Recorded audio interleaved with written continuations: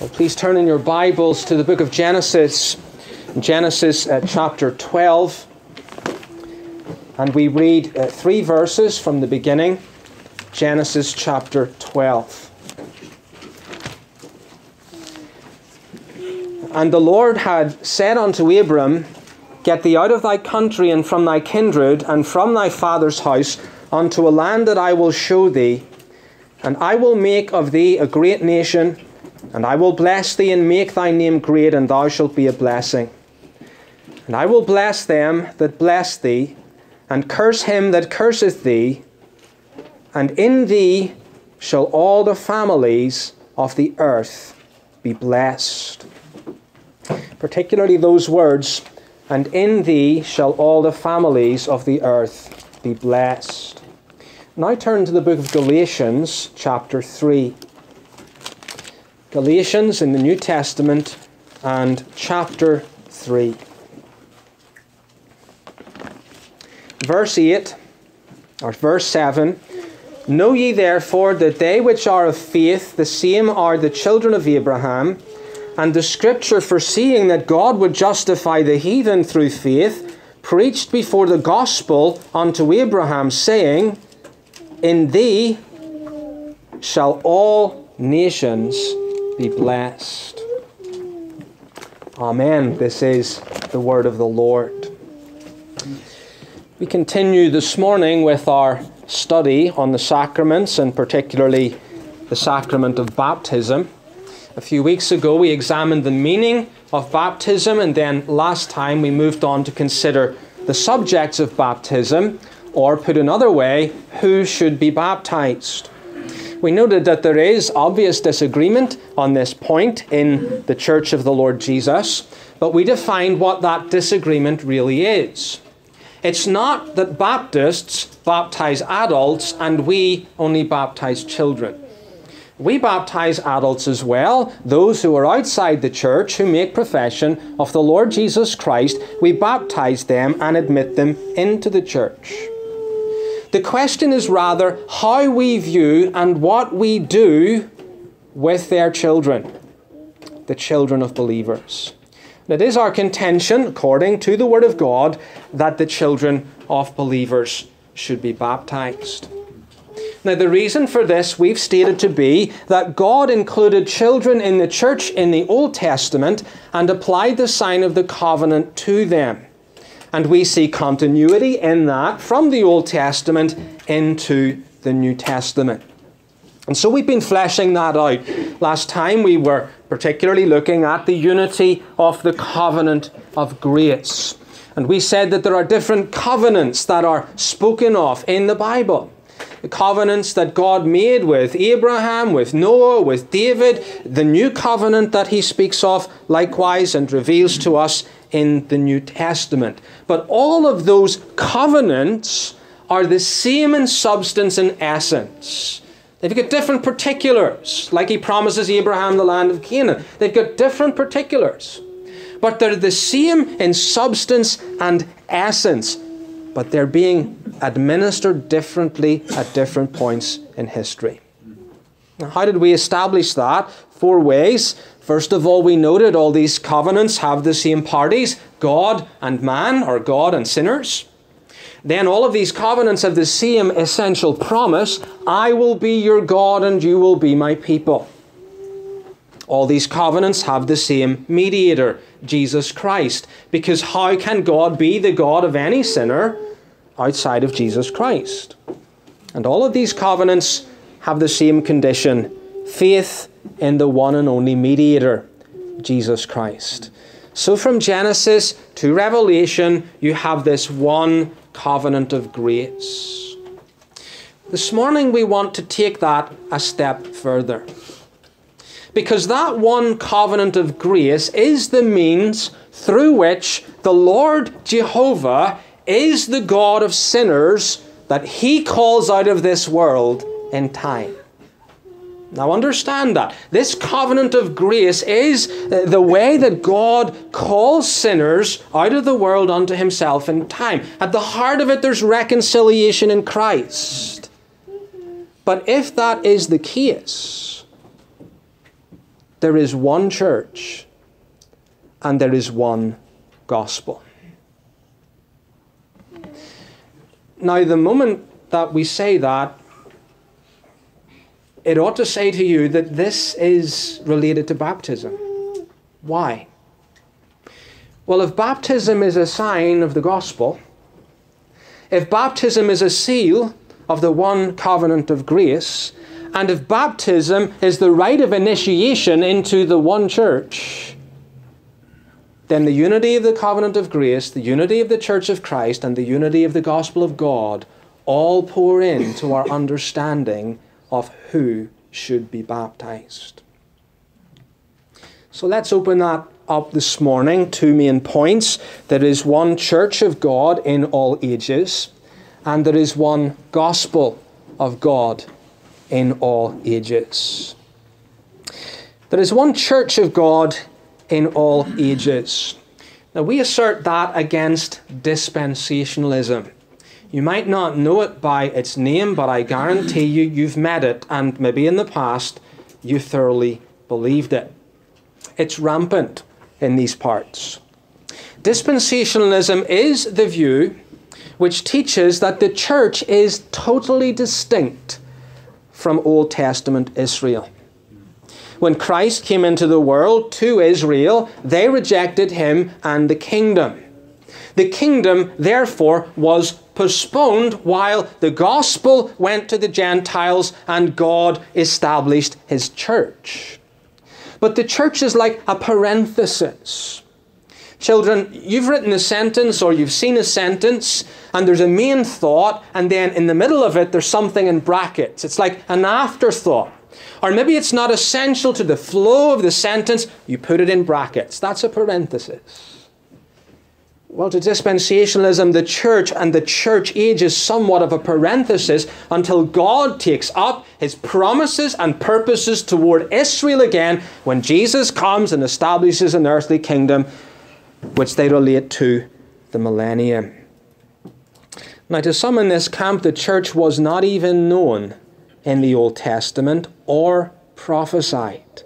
All of the promises in the Old Testament were to Israel. Well, that's classical dispensationalism. There are other more diluted forms of it, but the best of them so separate the New Testament from the Old Testament that they fail to see the church growing out of the Old Testament and into the New. But rather they view that the church essentially begins in the New Testament on the day of Pentecost. Well, against that, we are contending that the church is essentially one in all ages. And I want to demonstrate that to you this morning, biblically. First of all, let's consider the word church. The word church. Now, it's an English word.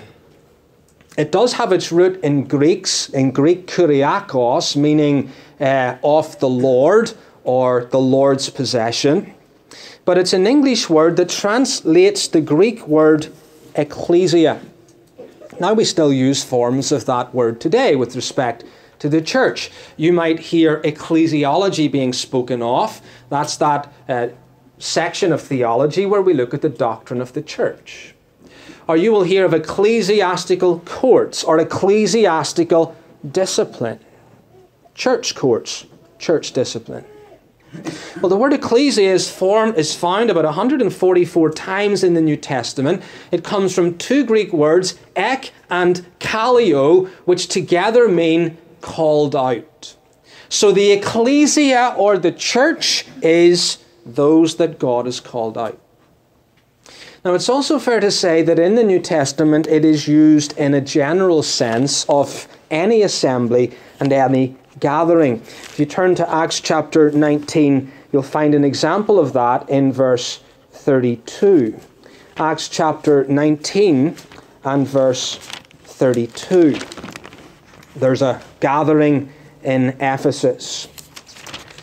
Verse 32, some therefore cried one thing and some another, for the assembly was confused. The word is ecclesia. The assembly was confused, and the more part knew not wherefore they were come together. So it can be used generally of an assembly or gathering of people.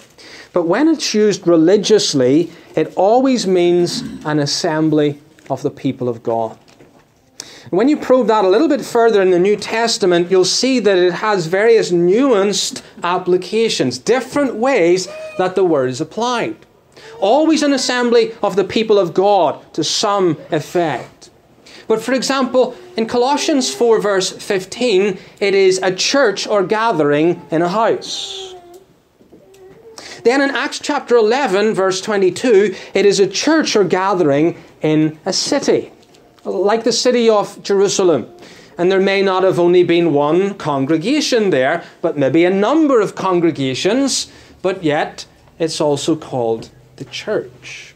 If you turn to 1 Corinthians chapter 12 and look there at verse 28, you'll see it used of a local congregation, but also beyond that, the church of God that is in the earth. 1 Corinthians chapter 12 and verse 28. And God hath set some in the church, first apostles, secondarily prophets, thirdly teachers, after that miracles, then gifts of healings, helps, governments, diversities of tongues. Now he's writing to a local congregation, but that congregation does not have its own apostle. So he's speaking more broadly here of the church in the earth. God hath set some in the church, apostles, prophets, teachers, and so on. But then turn a few pages further ahead to the book of Ephesians and look at chapter 5, verse 22, where the church is now spoken of as the church in heaven and in earth, the whole number of the elect. Ephesians 5, verse 25, husbands, love your wives, even as Christ also hath loved the church, and gave himself for it, that he might sanctify and cleanse it with the washing of water by the word, that he might present it to himself a glorious church, not having spot or wrinkle or any such thing. So that takes us to the last day, and Christ presenting his perfected church to the world and to the Father. So you've got this one term, ecclesia. It means called out or an assembly of the Lord, and it has these various uses and applications in the Bible. Well, that brings us to a second thing about this church: the visible and the invisible church. Now, sometimes people say, well, that's a construction of theologians. That's a name that they've given to something that's not in the Bible. But it is indeed in the Bible. And those two texts that we've just focused on in 1 Corinthians 12 and Ephesians chapter 5 show us the distinction. So in 1 Corinthians chapter 12, Paul is writing of the church as an institution to whom God gives gifts. A church that you can locate, a church that you can see with your eye, a church that is right before you here in Mebane this morning. It gathers in local congregations. It has members. The members are all members of one body. It has ordinances of worship like the preaching of the Word of God, the sacraments of baptism and the Lord's Supper. And it has governments likewise, elders, deacons, pastors, teachers. We call that the visible church. And the visible church is made up in the earth of all those who profess the true religion together with their children. But then there's Ephesians chapter 5, verse 25. And that's a real body, but it is not discernible to us with our eye now. No, indeed, it will not be visible to perfection to us until that day of the Lord, when he presents it unto his Father. And so we call that aspect of the church the invisible church. And by it we mean the whole number of the elect, both in heaven and in earth. They are not on the earth all at the same time. Nor do we know at any time on the earth who the elect actually are. We don't definitively know that. So do you see the distinction? There's the visible church. It's an institution. It gathers in local congregations. It has members and worship and government. And then we have the invisible church, the whole number of the elect. Now, these aren't distinct entities as if they have no relationship one to another. Rather, they are intimately related. On earth, the invisible church is within the visible church. Children, maybe you remember last week I used the illustration of two circles, and I tried to do it quite clumsily with my fingers. Maybe you didn't understand what I was saying. But we said the covenant of grace, as it's administered in the world, is the big circle. And in that we have the elect chosen in Christ in the covenant of redemption. And that was a smaller circle within the bigger circle. Now we're saying exactly the same thing with regard to the church. The visible church is the covenant people of God. God is administering His covenant of grace in the bigger circle. The invisible church, however, is the smaller circle within it.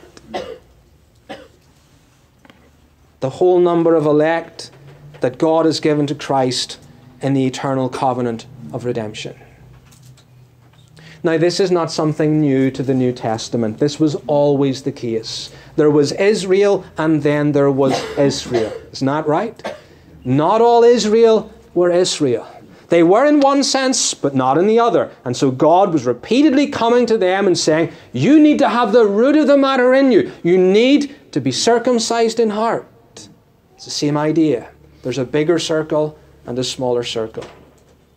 So we have the visible and the invisible church. Very well. When did the church start? When did the church start? Well, to the dispensational, the church began on the day of Pentecost. And sometimes you might fall into a similar idea. You know, we talk about the early church, and by that we tend to mean the church of the first 3 centuries after Christ. And that's okay. We can talk about the early church in that way so long as we understand it's the early church with respect to its New Testament form. Because when we look at the Scripture, a better analysis and conclusion would be to say this: Adam was in the church. Adam was in the church. Why? Well, if the word ecclesia means the assembly of the people of God, those who are called out from the world unto God in covenant, and if the invisible church is the whole number of the elect chosen in Christ before the foundation of the world, Adam was in the church. He was never in Israel, however.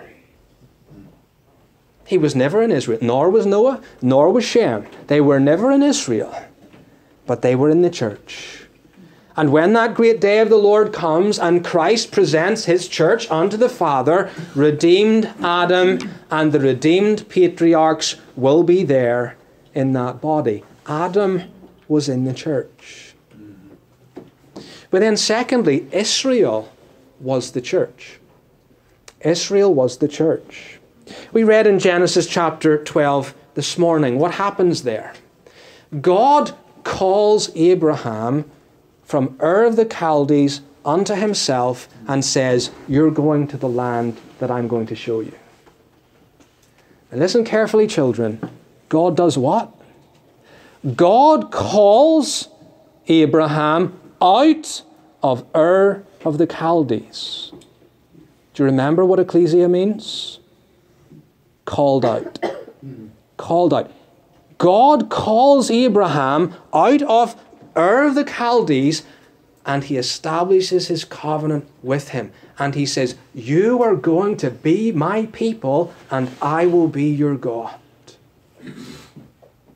He reiterates that covenant to Isaac and to Jacob. Jacob grows into a family, and that family goes down to Egypt.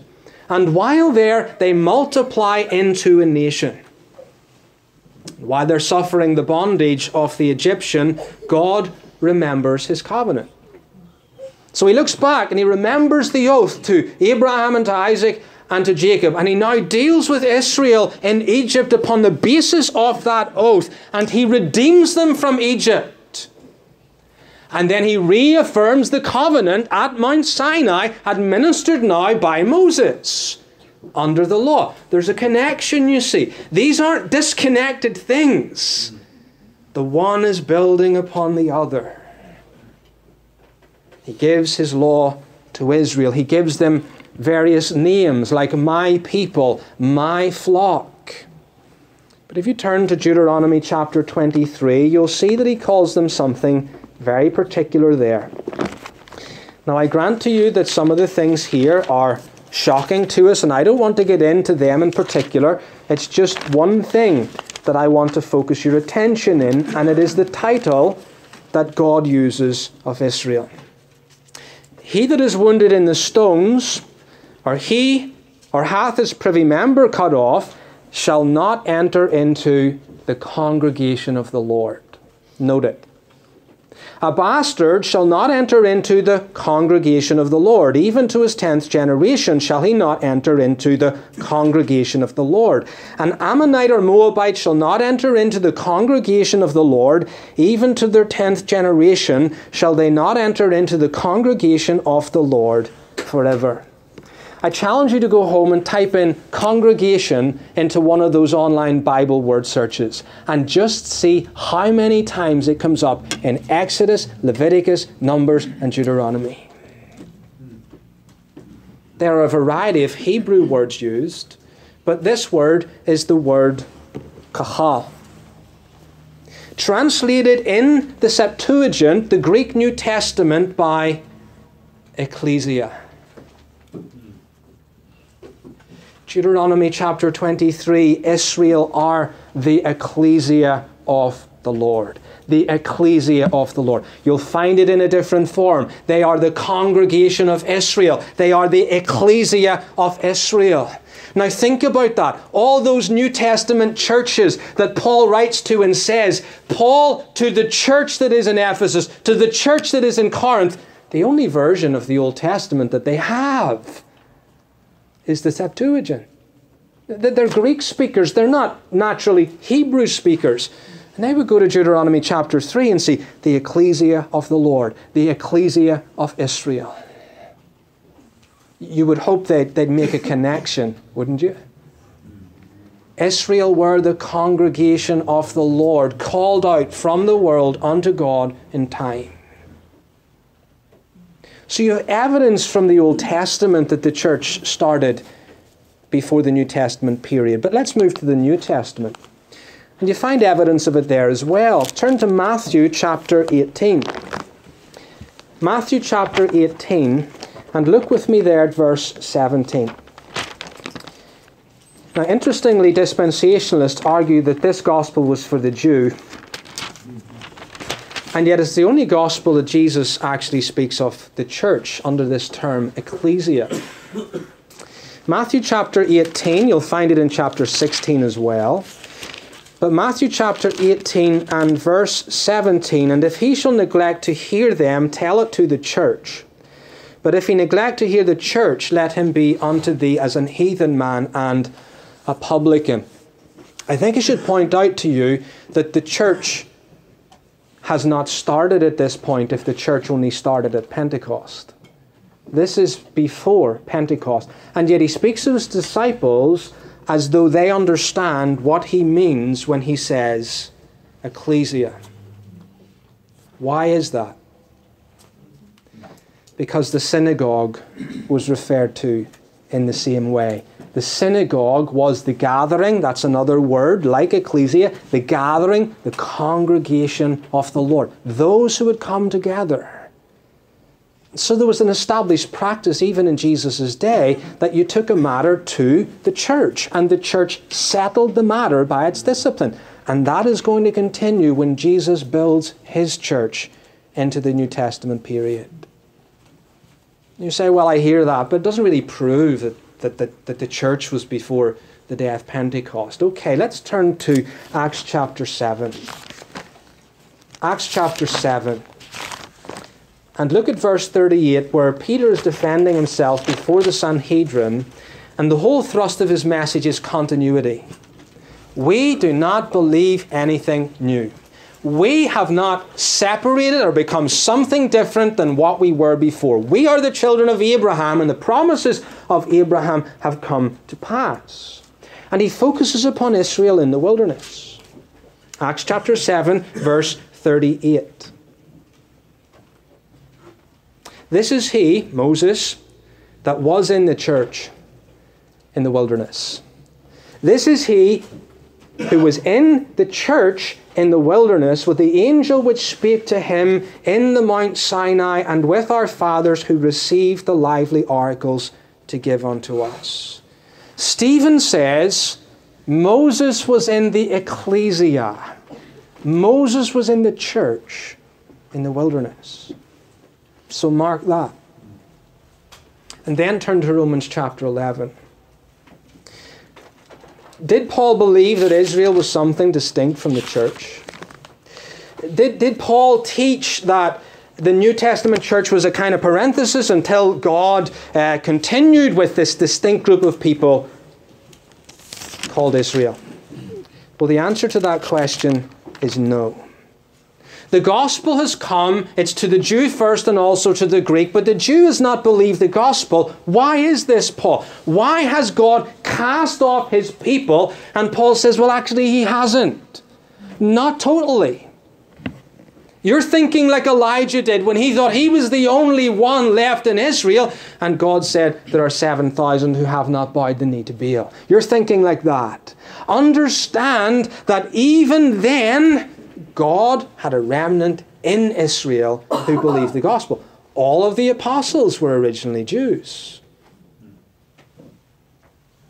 So he hasn't cast them off totally, nor has he cast them off finally. They're going to be brought in again. Now, it's very interesting the way he teaches this. Children, you'll be able to follow it. You've seen a tree before, haven't you? Is a tree one thing or two things? It's one thing, isn't it? Now, it has many branches, but it's one tree, isn't it? It's got one trunk, and out of that all of the branches grow.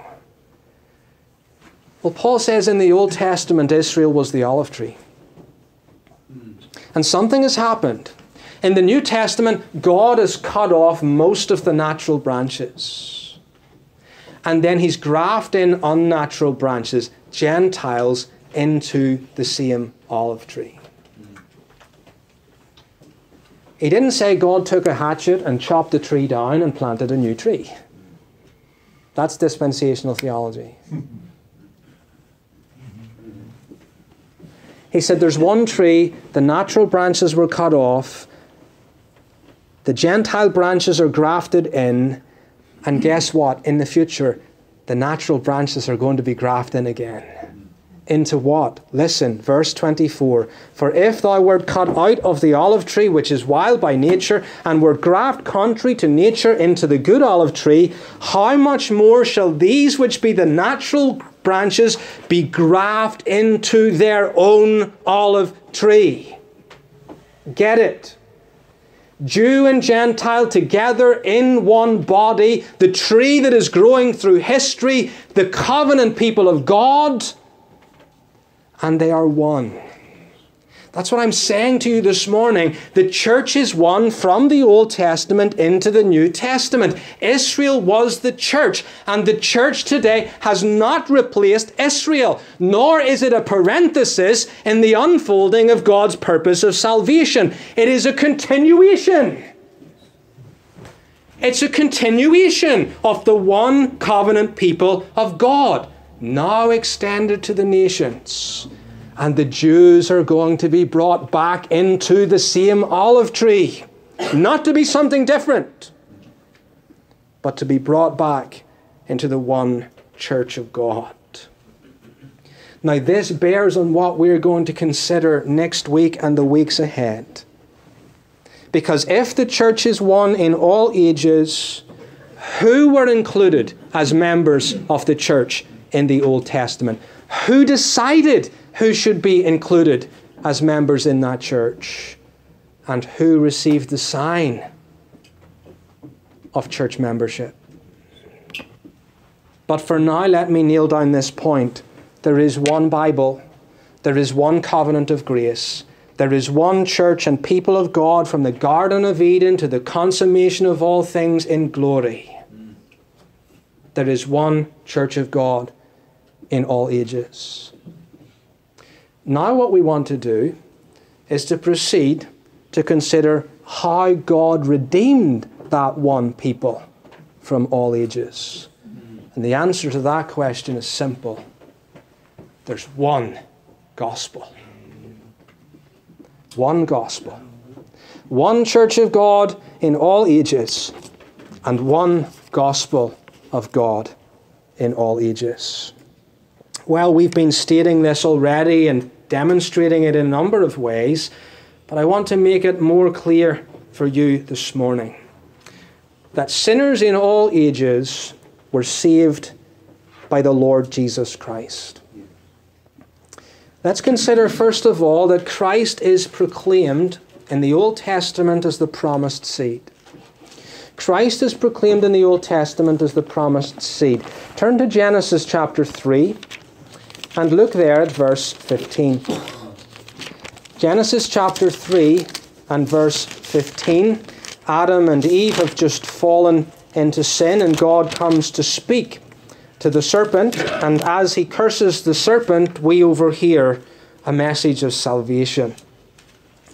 And I will put enmity between thee and the woman, and between thy seed and her seed. It shall bruise thy head, and thou shalt bruise his heel. So the serpent has just come in, and he has wrought havoc upon humanity by tempting our first parents to disobey God. The works of the devil are now manifest. Man has been destroyed in sin. But a man will arise who will crush the head of the serpent, the implication being overthrow him and destroy all of his works, and give to a people victory over him. This is going to be done in the seed of the woman. Now, it's a very basic promise. But remember the illustration last week? If I was to draw you a rough outline of a man and say to you, what does it look like? You would say, it looks like a man.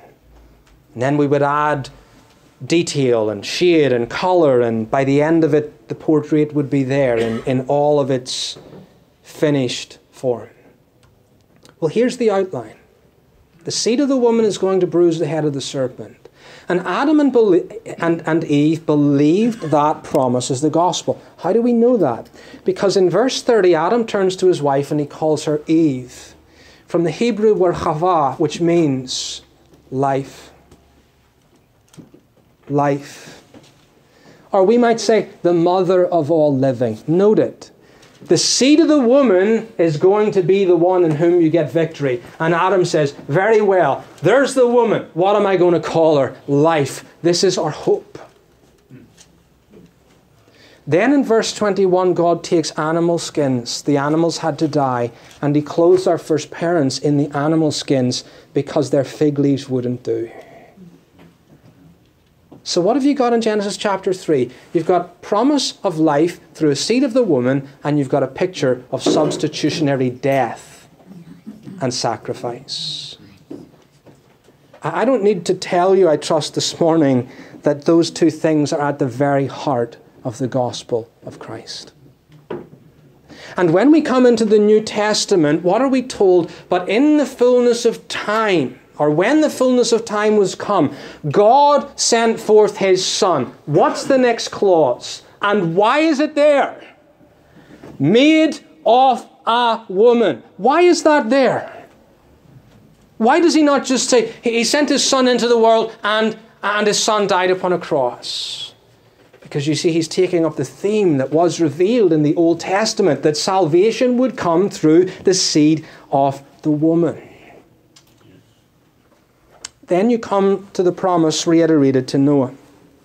From Adam to Noah there's sin, and God sends a flood to judge the world. But judgment is not the solution to the problem of our sin. God has promised victory in the seed of the woman. So he preserves the race in Noah, and when Noah steps out upon the new earth with his seed, God focuses attention upon the line of Shem. And he says, this is the line now that the seed is going to come from. A few chapters later, from the line of Shem, we meet Abraham. And God establishes his covenant with Abraham and again reiterates his promise concerning a seed. Genesis chapter 12, verse 3, he says, Abraham, in thee shall all the nations of the earth be blessed. But then he fleshes that out in chapter 22, verse 18. He says, and in thy seed shall all the nations of the earth be blessed. And you might be sitting there this morning wondering, what has this got to do with the gospel of the Lord Jesus Christ? Well, Paul explains it for us in Galatians chapter 3. And he says, when God made that promise unto Abraham, he did this. He preached the gospel unto Abraham.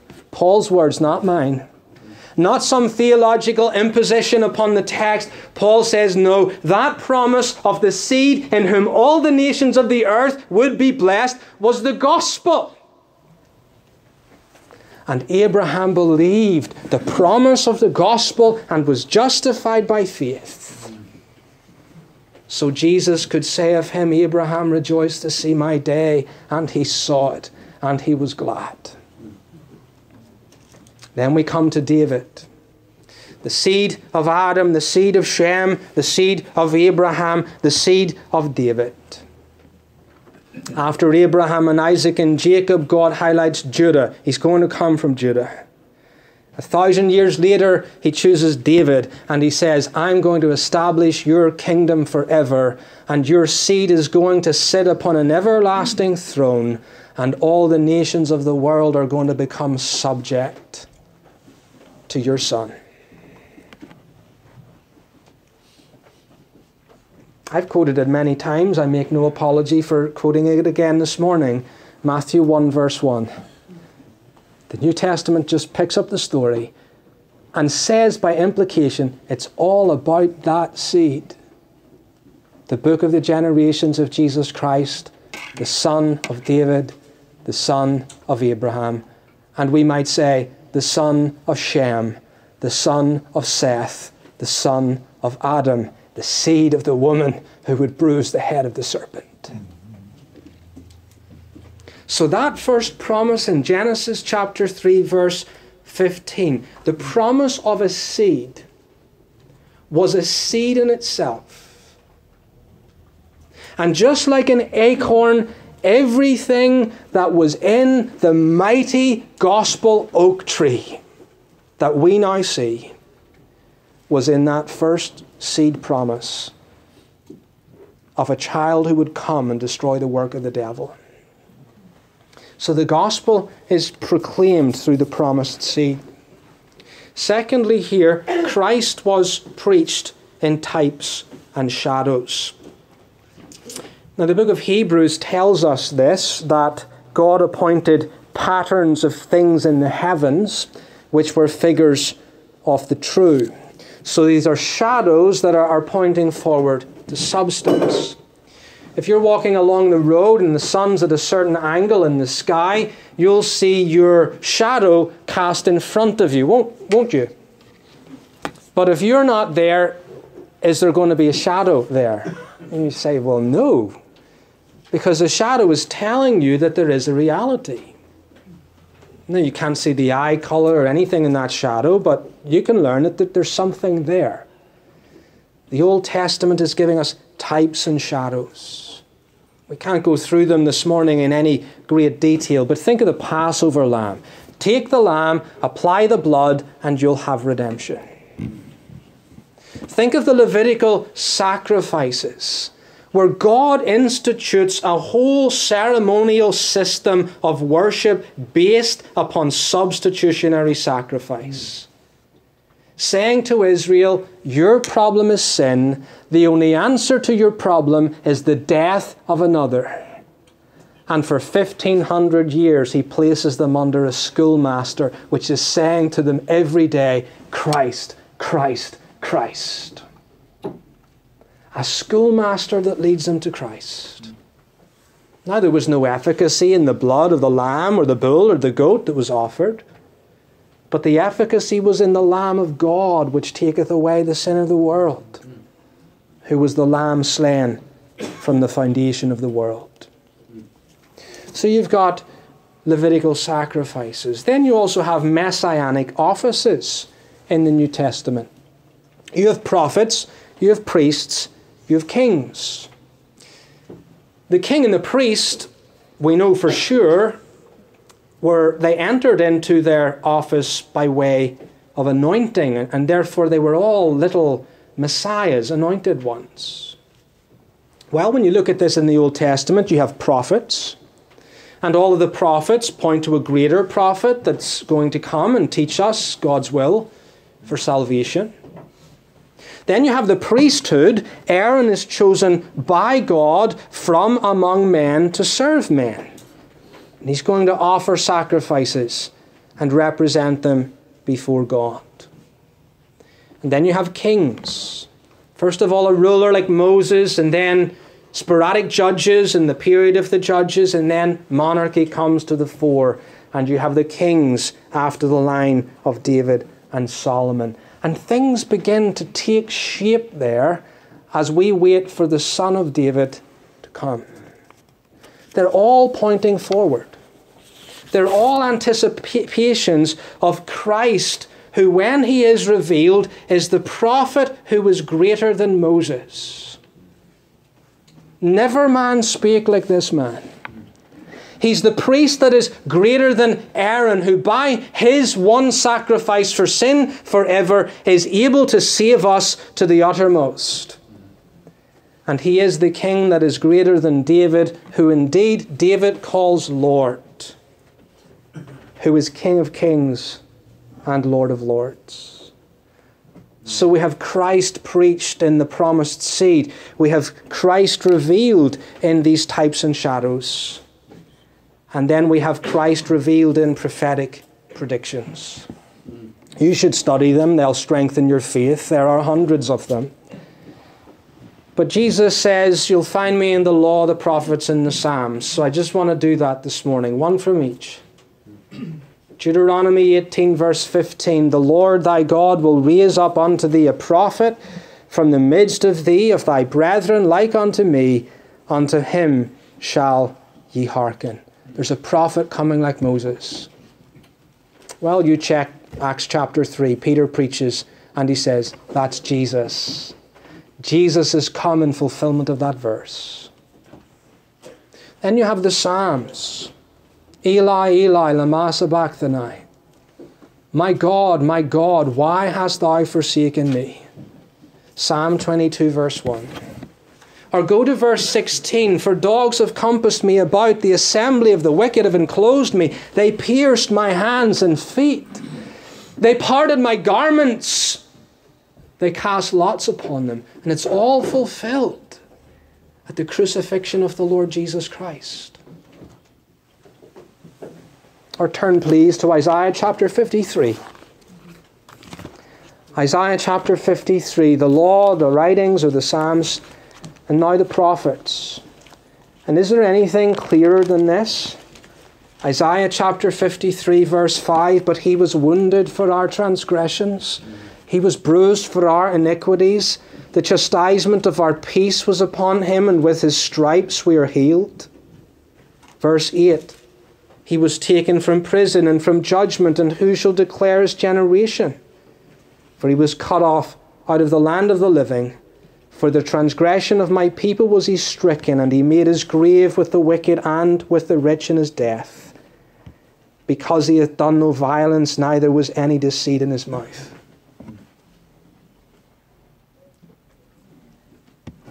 Of whom does the prophet speak?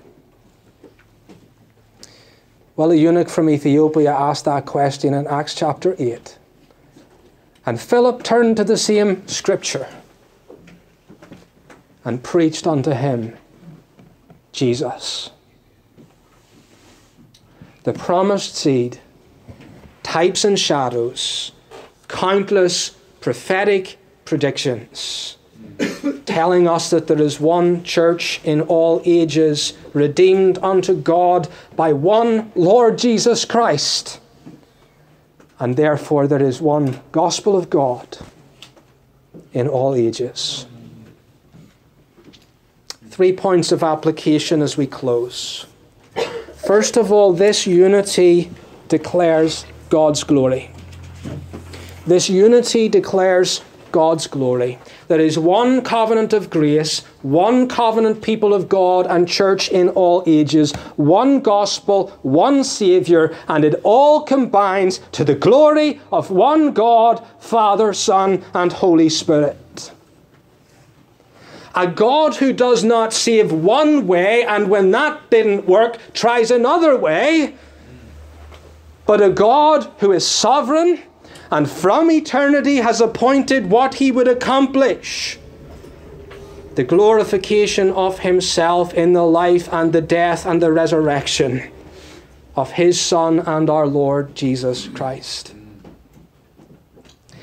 Any scheme or idea that suggests that God saves sinners any other way, whether today or yesterday, than Jesus Christ, is an affront to the sovereignty of God and is a blasphemy against the sacrifice of our Lord Jesus. You don't believe that there are different ways to God today, I trust. You'll tell me, John chapter 14, verse 6, I am the way, the truth, and the life. No man cometh unto the Father but me. Our dispensational friends would tell you that that's true for today as well. But then they'll tell you it wasn't true for Adam. It wasn't true for Noah. It wasn't true for Moses under the law. Maybe it's fitting I use this term today because it was coined by a man who just died. Chronological multi-faith. We reject that too. Not just multi-faith today. We reject chronological multi-faith. Why? Because there's one God, there's one Saviour, there's one covenant people of God and church in all ages. And any other proposed scheme of salvation is an affront to the sovereignty and the glory of God. This unity declares God's glory. Secondly, this unity poses a question to you. If there is one church of God in all ages, are you in it?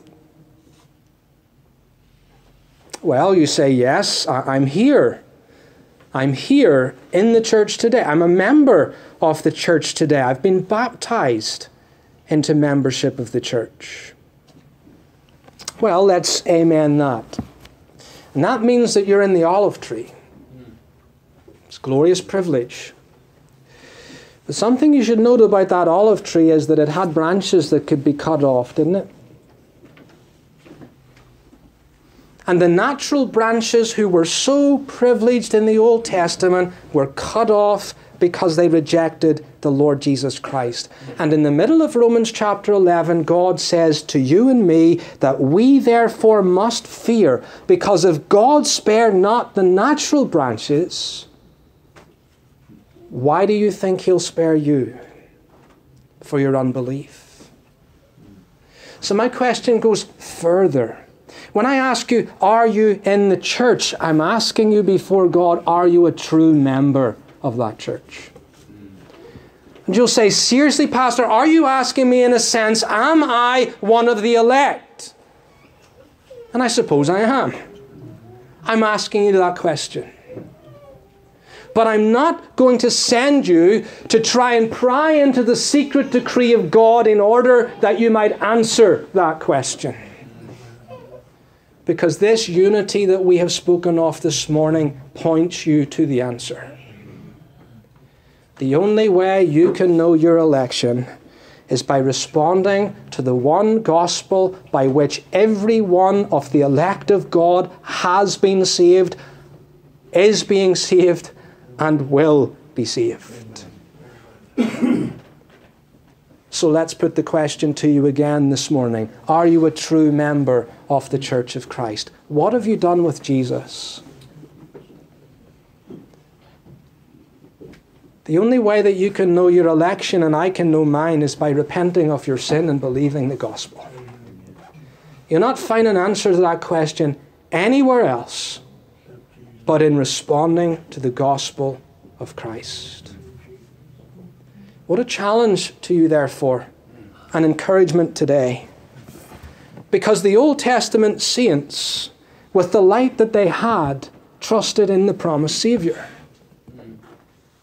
So if Abraham could see Christ's day 2,000 years before he came, and he saw it and was glad, and if the Israelites could look through the sacrifices of their ceremonies and see the Lamb of God that would come to be slain for the sin of the world, what about you? The shadows have gone, and Jesus stands.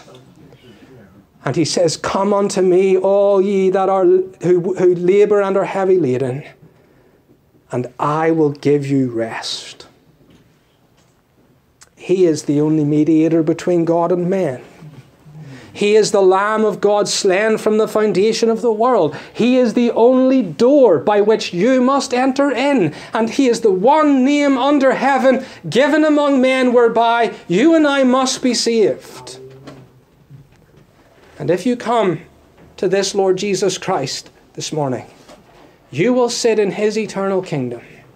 You will be a member of the General Assembly and Church of the Firstborn, whose names are written in heaven. And there you will sit down with Abraham and Isaac and Jacob,